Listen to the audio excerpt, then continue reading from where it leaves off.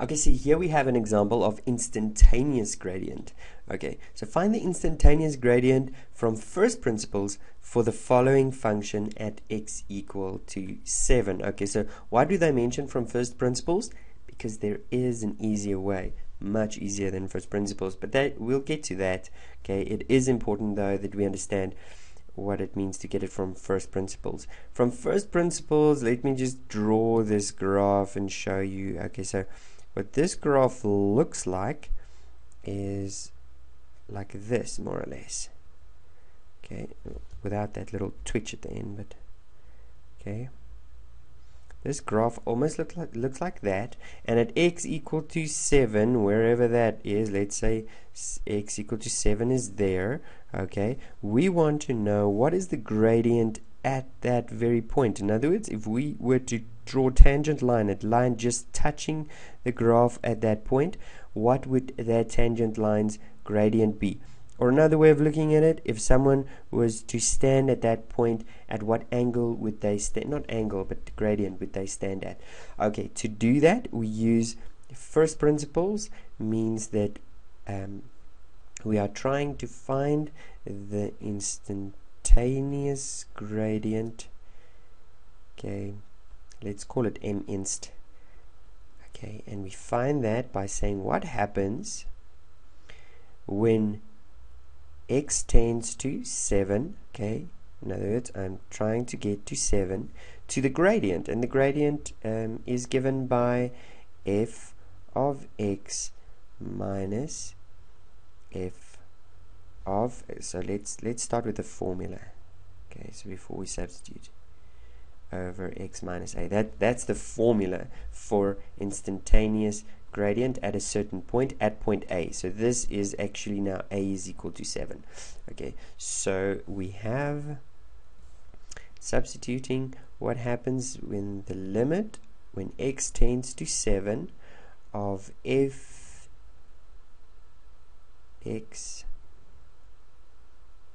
minus f7 divided by x minus 7, and that gives me the limit when x tends to 7. And now I substitute the functions. Okay, so here I've got fx is given, that's 2x to the power of 3, minus f of 7, that's 2 times 7 to the power of 3.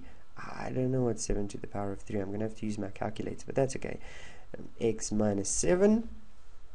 Okay, before I actually get to there, let's rather simplify it from here. Okay, so before I do that, let's say we take out a 2 as a common factor, x to the power of 7, we take out 2 as a common factor, and that gives us 2x cubed minus 7 cubed divided by x minus 7. Okay, now we can see we can't substitute 7 in here, because the problem is if we do substitute it in there, we are going to get 0 in the denominator. So I have to take an alternative route, and that route is to factorize numerator and denominator. Denominator is already in its simplest form.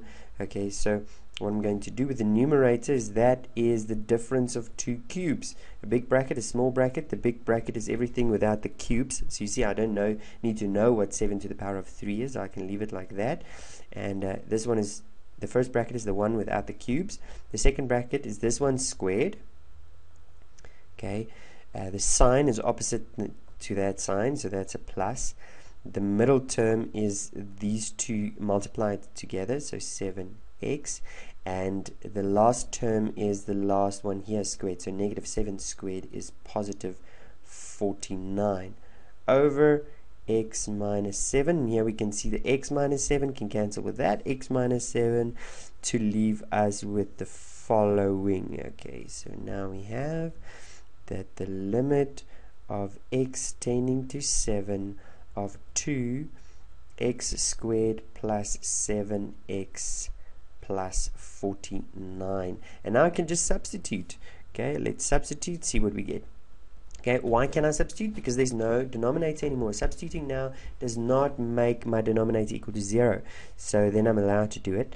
So I get 7 squared plus 7 times 7 plus 49. That's interesting. It's 7 squared plus 7 squared plus 7 squared.